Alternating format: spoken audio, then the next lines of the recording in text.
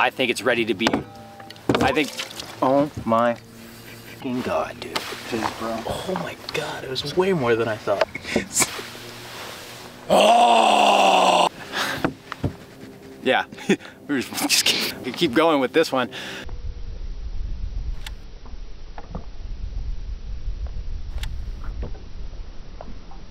We're gonna talk about the Tyrant today, the Tyrant 10, bait that's been years in the making. The bait's finally at a point that I think it's ready to be released. As with any of the baits that I make, there's always gonna be improvements. I already know there's more versions that are gonna be coming in the future, but for now, this is the bait I have been fishing for the last season and a half. It's caught a lot of fish on it. I just wanna go through the basics, do the introduction of the multiple ways that you can fish this bait. It's a soft bait that I wanted to make sure that a guy, he can either fish it up top, mid-column, or on the bottom, beast hook, or treble hooks. So it's a multi-use, multi-levels of the water column bait. But it's definitely not a bait that should be your first swim bait. It's gonna take a guy that has some experience with larger soft baits that's willing to kind of finagle with stuff and make little tweaks that are gonna suit his fishing. He can manipulate the bait for his very specific needs. I just wanna make sure all the little bells and whistles are there that facilitate him doing that. So, all right, we're gonna have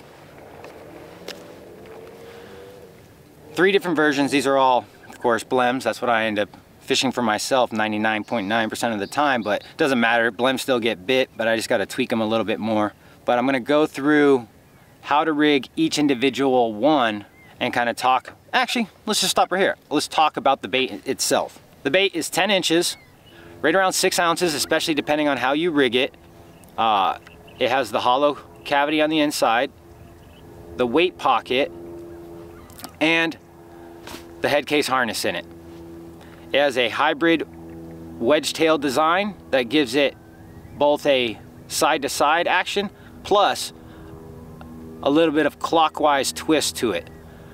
It's not designed to be a replacement of the other big soft baits out there. It's just an additional tool to give fish a different look. It has different performance to any of those other baits that are out there. In my opinion, why do I need to replace proven baits? I just need to have another option so I can fish that bait, and this bait. If you're looking at it as a replacement of those, that's not really the deal. You should look at it as a new tool to achieve an objective. At least that's how I look at it. So the little tail action, little change in the tail, change in the profile, and then the overall performance of how the bait can fish top, middle, bottom is kind of clutch in this situation. So we're just playing it real wild, fast and loose, but I'm gonna rig it up as the easiest method for it and the most snagless method that you're gonna be able to fish this bait. That's a 12-aught, 3/4 ounce owner beast hook. You have them available on the site. You can also pick them up plenty of other places. 12-aughts are not that hard to come by for the most part. I've already removed the CPS spring on it because this part right here is gonna snap right in to the eye of the head case harness. Just take your trusty little pliers and then I'm just gonna open this eye up just a smidge. It doesn't take much. So I opened it up a little bit. I got fish blowing up in the background behind me. I can't wait to get on the water, but I'm gonna just take it and I'm gonna pinch her down. Super simple. Now a lot of guys, the placement of the screw eye is probably gonna be fine for them starting out. I actually like to button it down a little bit more. So I'm gonna do a couple of twists so it's really buttoned down. You don't wanna over crank it though. If you over crank it too much, you might end up breaking the inner case, like the inner head case, so just kind of be vigilant of that, but I like it so it's real buttoned up. I think I need to back up one bit. I went too tight on it, it wasn't gonna sit. Then it's just as simple as kind of taking that hook up to the top, lining it up. It should go right about there, and just stabbing it through. And then I know it's gonna come out right back here. So then just bending the bait, feeling with the tip of my finger and my eyeballs, like where is that point gonna come out? Right like that. And boom, it's that simple.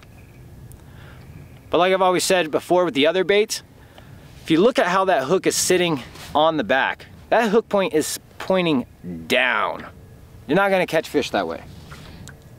Take some pliers, grab the actual part of the hook right there, grab some pliers, and then just crank that thing up.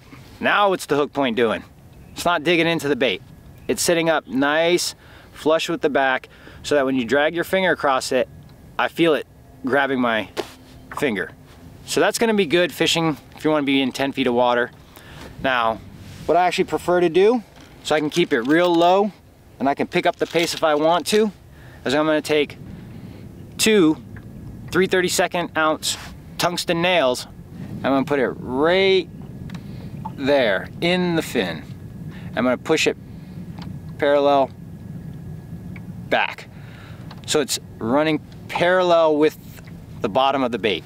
And I'm gonna do the exact same thing on the other side. And then that's it. That bait will sit up on the bottom.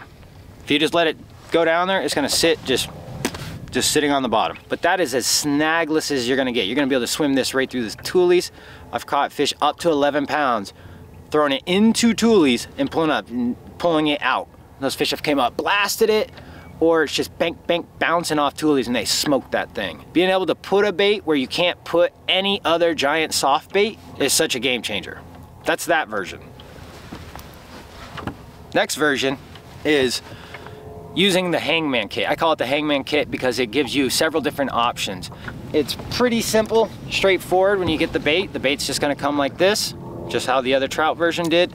I'm gonna take these scissors though, I'm gonna pop the belly cavity open just a smidge because they all come sealed. That's how I prefer to fish the beast hook versions, sealed, so that the hook's not constantly sliding in and out. But on this, I need to open it up because I'm gonna add in a special little part. And this is the bubble. It's part of the hangman kit. It's a flotation device that's shaped like that so that it locks in place once it's actually put in the bait. I just added a little bit of water to it so that it will slide into the bait easily. And then I'm gonna go right in here. This is the front part of it, the back part, definite shape to it if you can tell. Go ahead and slide it right up in there. And then as it's wanting to come in, you're gonna start seeing it wanting to poke through the chamber.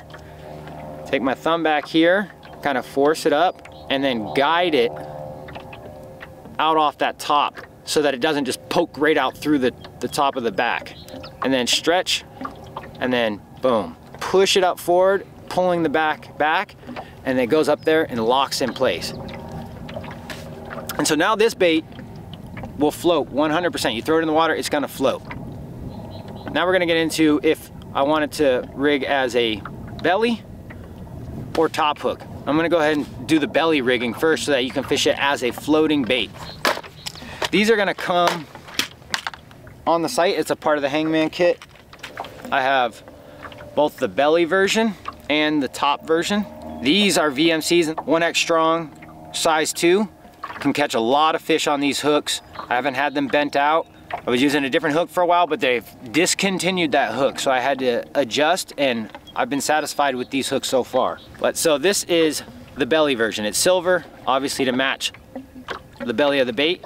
Everybody's gonna wanna rig theirs a little bit different. It's how they wanna fish it. But I already know just right out the gates that I'm gonna have to just bend this wire just a little bit so that it sits nice and tight on the belly of the bait. That's just kind of hitting that eye, just bending it up a little bit. You have this eye and then the screw eye on the bait. You just snap it on in, just like the beast hook. I'm gonna go ahead and I'm gonna pinch that eye down, and then I'm just gonna go ahead and button this down again, just like I did with the beast hook. Just keep twisting it. And the way it's gonna be set up is this shank right here, I'm actually gonna cut it off, which I should have been more prepared for this, but I'm prepared enough. I have the dikes right there. That shank, I'm just gonna cut it off. We're gonna take that, and it's gonna wrap just down, and then it's gonna nestle right in like that on the bottom of the bait. These will also be available as these little pins. You'll be able to buy them in bulk. They'll come with the kit as well. We're gonna take these little pins, and I'm gonna just take it, and I'm gonna push it in right behind the eye, and I'm just gonna slide it up in there just like that. Then back down here, I'm gonna take another pin, And I'm gonna do the same thing. I'm just gonna pin it on in. And you might have to wiggle it around a little bit because you got that resin flotation hiding in there. But once you find your little sweet spot, you got it, and it will stay in there. And I like to angle them so they go a little bit back towards the front of the bait. Now for the most part, that's pretty low key, but I actually prefer to get a little bit more stealth than that. What I actually do, let me take that out, take that pin out, pop this up. I have a torch. I have it on the water all the time, but I'm gonna torch, I'm just gonna heat this hook up briefly. Just enough so it's gonna be warm. When it hits that plastic, I'm just gonna slide it right back in there. There we went. Now I'm just gonna repin it so it holds it in there nice and tight. And we're talking about millimeters of difference in the wires, but to me, it makes a difference. Now it's just that much more stealthy. Now you can do that how you prefer. Like when I really get into it, I'm gonna take my little hot knife that I always have on the water with me. I'm gonna heat this up, and then I'm just gonna reseal that belly cavity. You can hear it sizzling. Hold it closed for a second. And that should reseal that belly cavity right back up. The last thing, depending on your water temps, is you're either gonna want a 3/32 ounce tungsten nail, or I believe it's 1/16 ounce tungsten. And the bait has 2 holes back here on the underside of the bait. This hole right here, the more anal hole, actually goes back in this direction.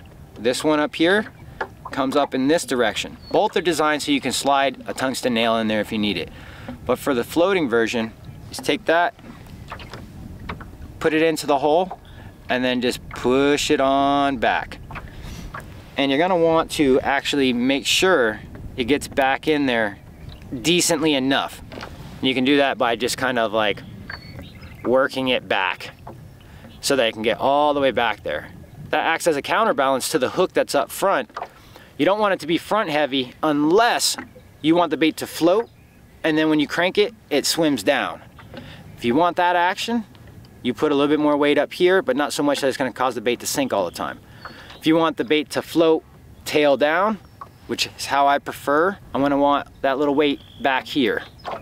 That way it's gonna sit in the water floating like this. When you're retrieving it slow, water is always grabbing the tail. You have the weight of the line is gonna pull this down as well, so you gotta take all that into consideration when you're fishing it up top. Let me go ahead and throw this in the water over here real quick and see what it does. See, I need the water temps at the temp that I need to actually put the slightly heavier weight in the ass end of it. So the 3/32 ounce one back there. And this has taken a lot of trial and error. This is still not a perfect solution. None of this stuff is a perfect solution, but trust me, I'm still coming up with ways to make it more user-friendly. Once you use it enough though, you get the gist of it, you get the little tweaks. It just takes a little bit of time. But anyways, let's see what it's like now with that 3/32 in there. Yeah, that's how I want it floating. See how that tail's down? That's how we want it. So that's rigged up. That would be a perfect little floater right now for me to take out, which I am gonna fish later on. We're gonna get to fishing with it. This is a prototype Joy Thief color of the Tyrant 10. But I just wanna go through my preferred top rigging method. I'm not gonna go through the whole inserting the bubble in it again. I already have it in there. We did it on that previous one. This is going to be a bottom bouncing setup that I prefer. It works great. Basically get the bait to fall at a foot per second so it can get down relatively quickly. It sits upright on the bottom. It's balanced just enough so that it can kind of come up and over rocks. You're not just grinding into them. That's a huge drawback when you're fishing big soft baits. The line tie, that's why it's so important with the head case harness. The line tie is coming off the nose of the bait, not up top of here. So when it's running into things, it can come up and over them versus getting pulled this way, trying to come up and over it. Let me go ahead and rig this one up real quick. I use the size 2 VMC, and whenever I do the top ones, for the most part, I try and use bronze wire and a bronze hook. It just hides a little bit better. And to be honest, like, I get way more in depth on it on my own personal stuff where I'll really start melting them in, repainting the tops of the baits, powder coating the head, the actual hooks themselves, or painting them, just to make it a little bit more. But everybody's fishing different waters. Everybody thinks differently. I feel like that's so much more of a labor-intensive step that most guys don't feel are necessary. The hook itself, being the color it is, I think is a step in the right direction, and it works well. So we're gonna go ahead and just snap this in to the screw eye. Pinch it down. And these aren't fishing pliers, but I actually really like them because of the concept behind them. They got this little notch here that seems to really allow for the screw eyes to go. They're just little cheap crescent ones. And they got a small enough plier that I can get inside there and pry that thing open and close, open and close. But when you're just putting in this real light gauge wire, you don't need to open up the eye at all. It just goes right in. They naturally are open already, enough for you to put the wire in. So let's just go ahead and button this down a little bit. And you have to make sure you button it down so that when you pull this wire up, the shank that you cut off, the hook point you cut off, is gonna sit right at the top of the bait.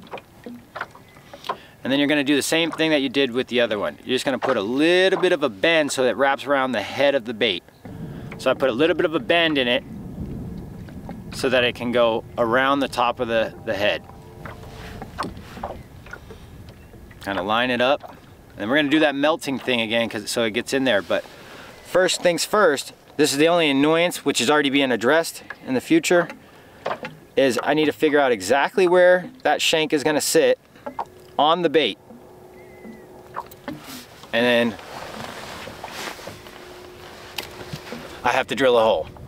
I've already addressed this issue, but I'm already deep in on production, so in the future this will be addressed. So I can see where I stabbed that hole in for that shank. I just basically need to drill that out just a little bit.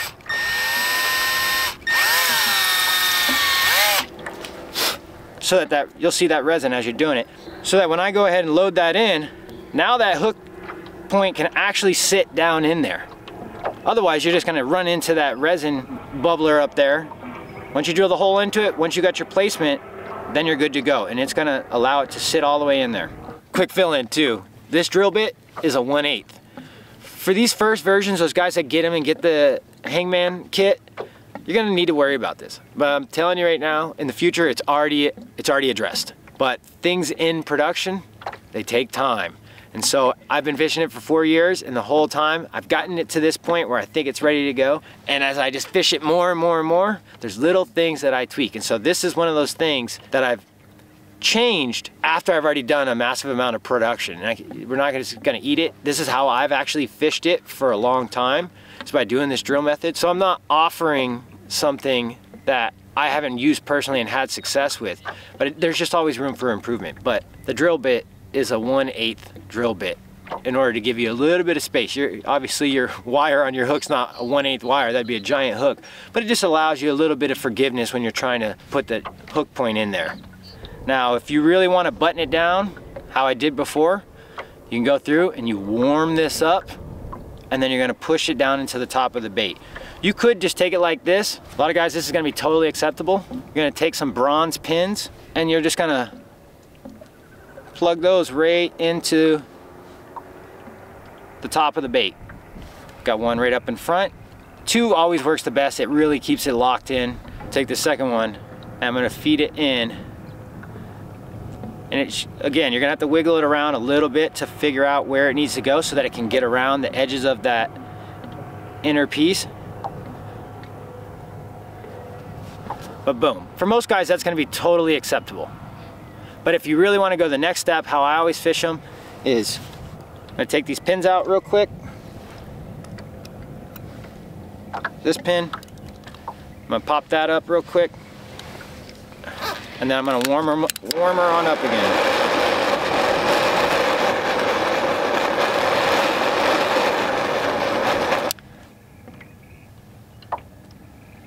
If you go too much, you're gonna heat it up and it's just gonna instantly melt that plastic. It's gonna, and it can kind of turn into a hot mess. you can see it. When I just did that little heat up, it started creating a shape of that hook. So if I want to get it in just a little bit more, I'm actually going to do this how I want it because I'm going to fish it here in a little bit. Whoa, it's cooking up good now. I'm just letting it push on in real quick.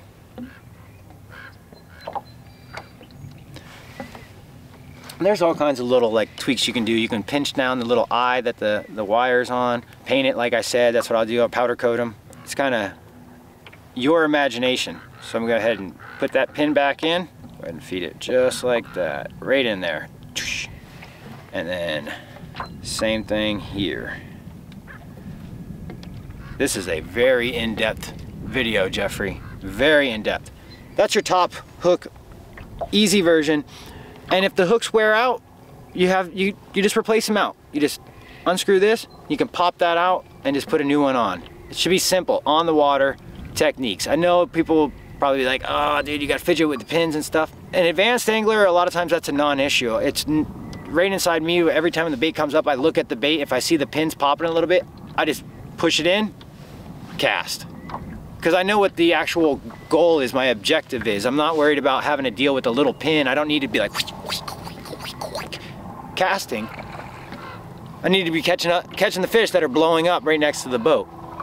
That's why we're gonna be fishing topwater later on, in the middle of winter, which does not catch fish. Just keep that in mind. Doesn't catch fish. You can't catch fish on a soft bait up top. Can't do it. But the last step to this process, which I found works the best, and you can weight it however you want. If you want to put less weight in it so it's a super duper slow sink and it just swims right underneath the water, you can do that. You can figure out what works best for you and your water temps. But what works best for me, fishing deeper water, 30 feet, 40 feet, 20 feet, it sinks around a foot a second, so keep that in mind, is if I put in 4 of the 3 32nd ounce tungsten nails. They're all going to be in very strategic locations. First nail goes right in here. So you'll see a little hole here. Take that and you slide that one right in there. And then just kind of push that head in there. Next one, you're going to put it right there at the fins, just like you do if you want to add weight for the beast hook one. You kind of just put it right there in the fins. And then this one goes right in there.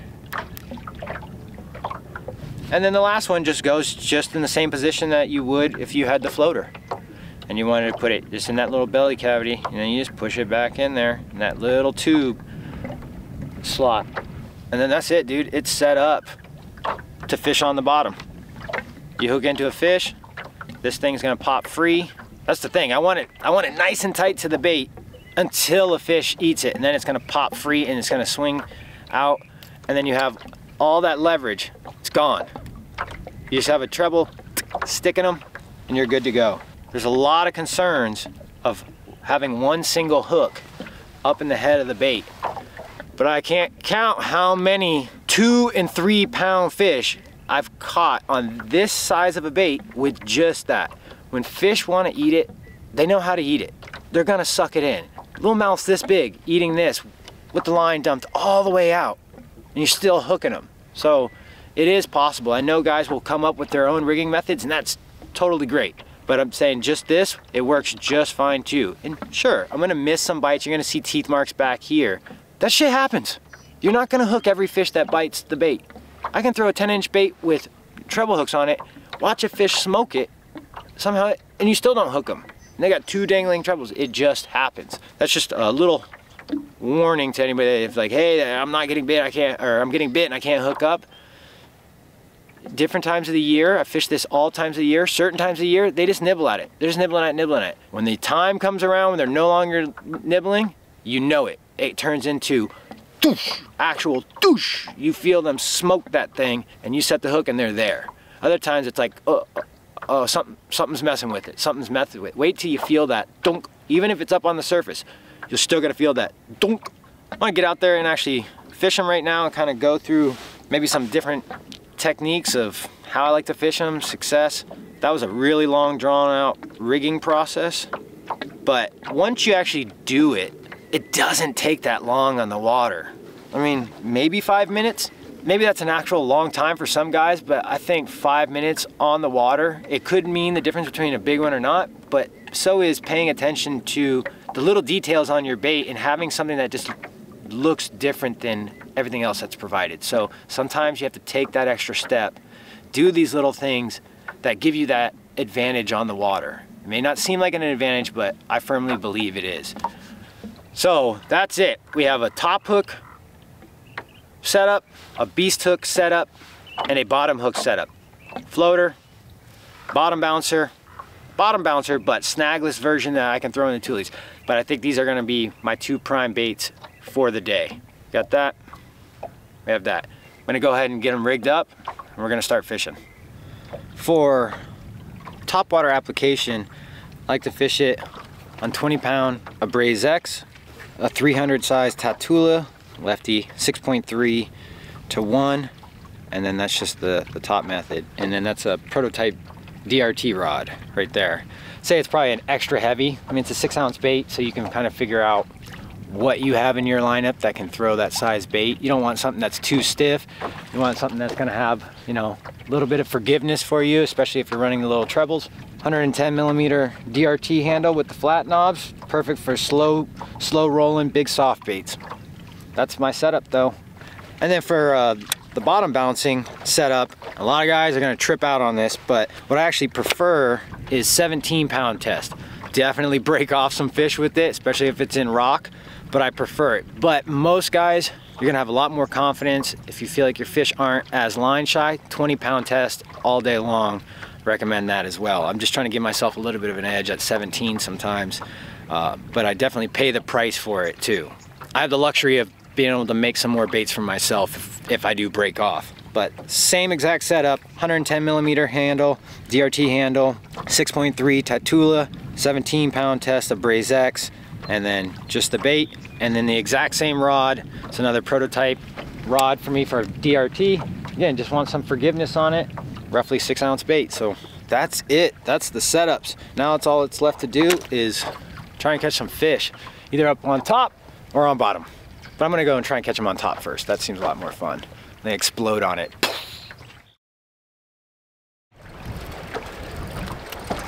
Watch out, Jeffrey, don't get in the way of the net. There's a big fish.